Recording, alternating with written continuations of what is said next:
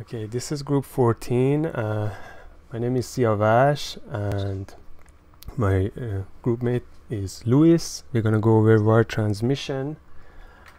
Our project was a scene detector that detects movement, and it sends detects movement with PIR sensor.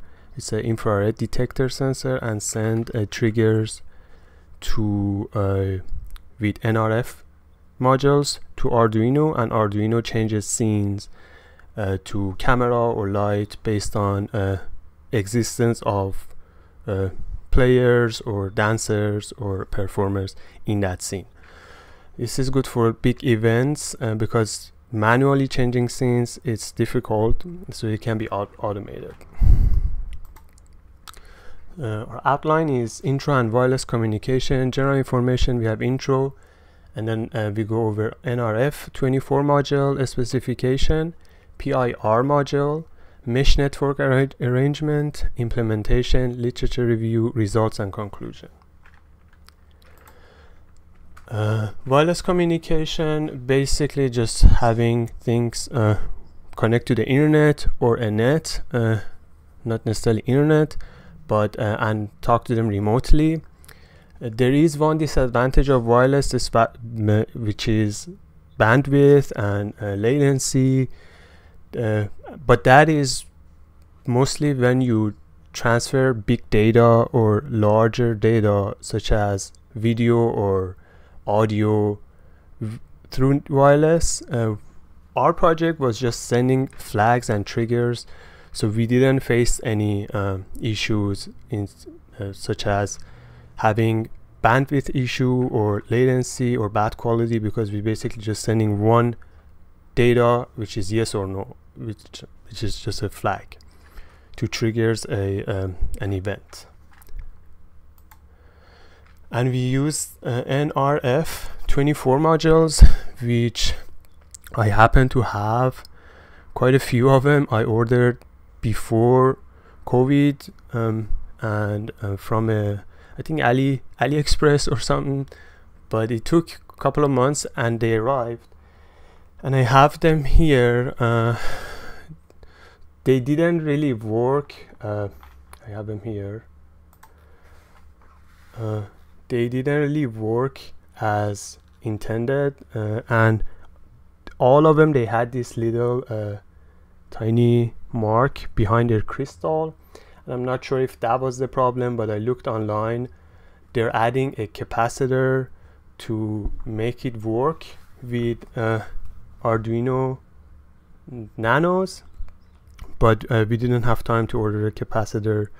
So our project, and I actually built, I thought it's gonna work, so I built it on the actual board, and I did a little bit of wiring, and I thought this would be a problem, but that's why I implemented on the breadboard, but it didn't work even with the breadboards. And this is the module, PRI module, that we are sending the trigger. So but the problem was, I'm pretty sure, this incompatibility of this NRF with the Arduino board.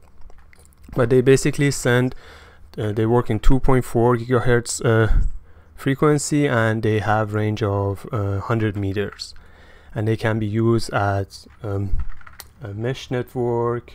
They can be used for just sending data as big as 1 megabyte per second, and these are the 2 megabyte per second, and that's their speed. And this is the PIR module. This is pretty much, it's simpler than it looks. It only takes 2 pins, which is comparing two value from its left half to its right half. So when a warm body gets close to it, it changes the equilibrium of these two values from left and right, and it sends one trigger, and that's how it detects movement. This part worked fine, but we couldn't implement the whole project.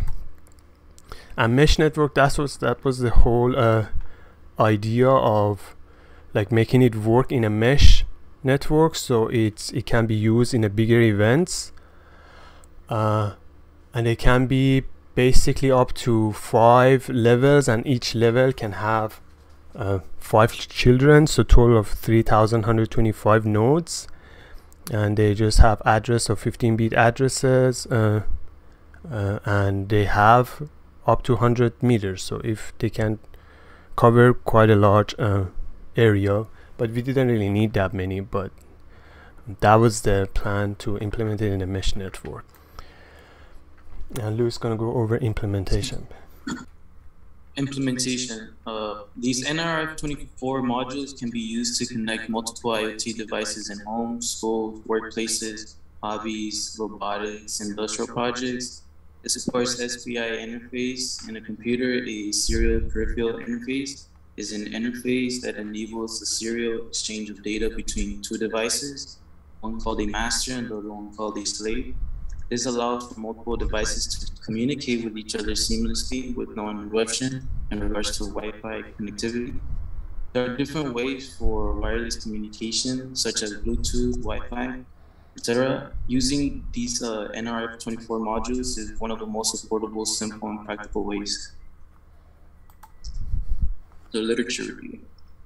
The initial chakra structure simply had the fields preamble, address, payload, and cyclic redundancy check, and chance choppers added extra capabilities for improved communications by utilizing a newly developed packet control field.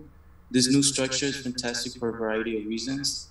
It supports variable length payloads through a payload length specifier, allowing payloads to range from 1 to 32 bytes. Interfacing with the NRF24 module is a lot of effort, but thankfully there are a variety of libraries available. RF24 is one of the most well-known libraries. So the results. So having 2 or more Arduino boards that can communicate wirelessly over long distance offer a world of possibilities, such as remotely monitoring sensor data, controlling robots, home automation, and so on. And when it comes to providing low cost yet dependable two-way RF solutions, no one does it better than the semiconductor transceiver module. The NRF24 Plus receiver module is frequently available online for less than $2, making it one of the most affordable data transmission solutions available. The nice part is that these modules are so little that you can add a wireless interface into practically any project you want. So the discussion, Siavash, yeah, I can go over the discussion. So basically, this is our conclusion. This is as I showed you, these are our unsuccessful attempt to build this mesh system. But initially, we had this problem with the module. So in the future, we're going to implement that additional capacitor to see if it works. In the future, we are going to add that capacitor and see if that solves the problem, because there are people are getting them to work, but it's just we're missing something here. So that would be the conclusion and forthcoming in the future, our plan. And this was a presentation. Thank you for watching.